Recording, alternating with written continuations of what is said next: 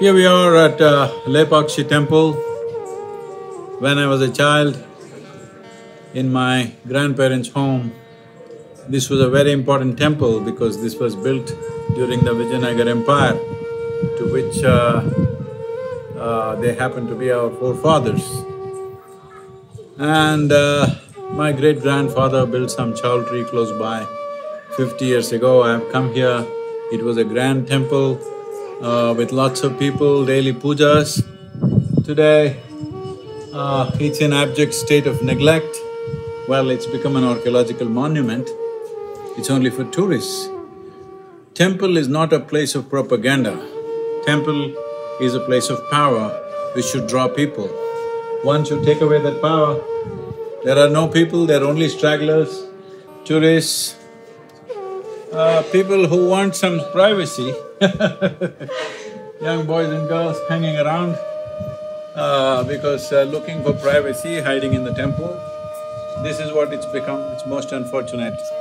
This will be the fate of most temples in the country, in South India particularly, if we don't regenerate them, if you don't make them into living, powerful spaces. They will not be valued just for the stonework. It is the power of consecration which makes them what they are.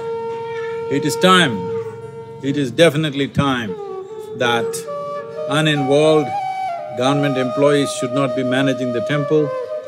Devotees, for whom their heart beats for the deity, they should manage the temple. It's time to do this. Southern Indian temples particularly are so grand. If you look at this work, tremendous amount of work done a few hundred years ago, and here we have brought it to this state of just preserving it, not keeping it alive. This is a place where Jatayu's wing is supposed to have fallen, as per the legend. So, there is Jatayu's image up on the rock. These fantastic rocks is the natural feature of this part of the land. This is called as Rayalaseema, where incredible rock structures all over the place. I have so enjoyed this in my childhood. Nice to be back here. This is a grand temple of Veerabhadra Swami.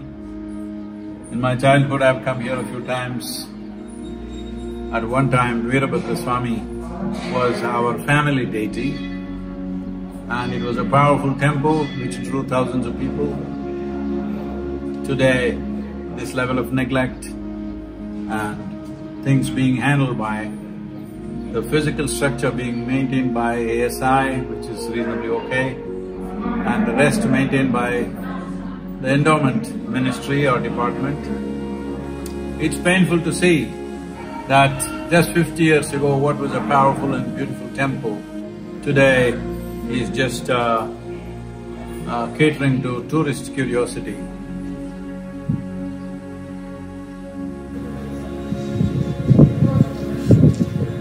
Powerfully consecrated temples like the Nagalinga has come to an abject state of neglect.